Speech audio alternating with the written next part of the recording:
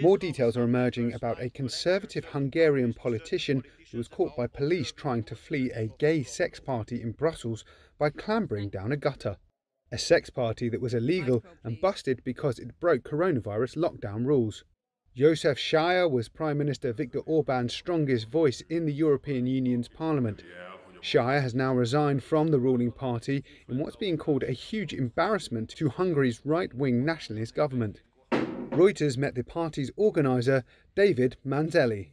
It's nothing unusual. We have the Christmas coming. People basically are thirsty for meetings. And it's absolutely normal that guys, especially in the gay community, going to be searching for the solutions to meet. Hungary's ruling party campaigns against the LGBT community, espousing what it calls traditional Christian values.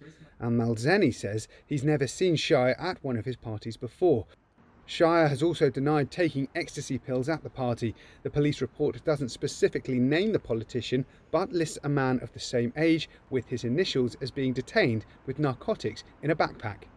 Prime Minister Viktor Orbán told local media that the scandal was, quote, indefensible and that the resignation of Schaier was the only appropriate decision. Reuters has not been able to reach Schaier for comment.